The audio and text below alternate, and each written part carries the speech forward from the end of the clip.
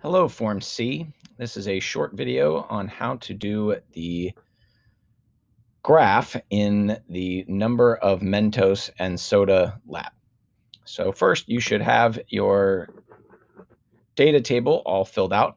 This is fake data. Do not use it for your lab. Again, this is fake data. Do not use it for your lab. You should have gotten real data in class when we did the experiment on Grant Meadow. So I'm first going to copy this entire data table. Okay. I'm going to hit Command C or Control C, depending on what kind of computer I'm on, to copy that chart. All right.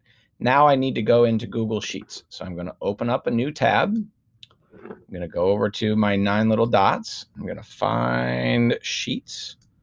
There it is. And I'm just going to open up a blank sheet. Okay. So now I'm in a blank Google Sheet. I'm going to hit Command V or Control V to paste my data table into the lab. Okay. While it's all highlighted, I can then go up to where it says Insert Chart. And there it has created a nice bar chart for me, but I need to change things a little bit. So over here on the right-hand side, let me zoom this out a little bit, make it a little easier to see. So over here, it has like trial 1, trial 2, trial 3, and average. I'm going to remove trial 1. I'm going to remove trial 2. I'm going to remove trial 3. And so then I've got the average all set here. Okay, so not bad, and it indicated that I already have a number chart. Now I do need to add a couple of different things. One is I need to add a title to the top. And so I'm going to choose Customize, and then I go to Chart Axis and Titles. And here's all this stuff that I want to get rid of. And so my chart title, okay, should be distance of spray versus number of Mentos. You can see as I type here, it shows up there, distance of spray versus number of Mentos. Right? Then I need to add a vertical axis title.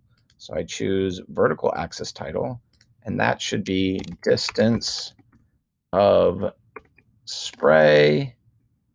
And I want to indicate that I measured that in meters.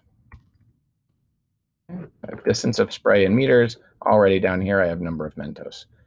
The last thing that I want to do here is, here it's counting by 2s, and I really want it to count by 1s in this case. So I'm going to go down to grid lines and ticks.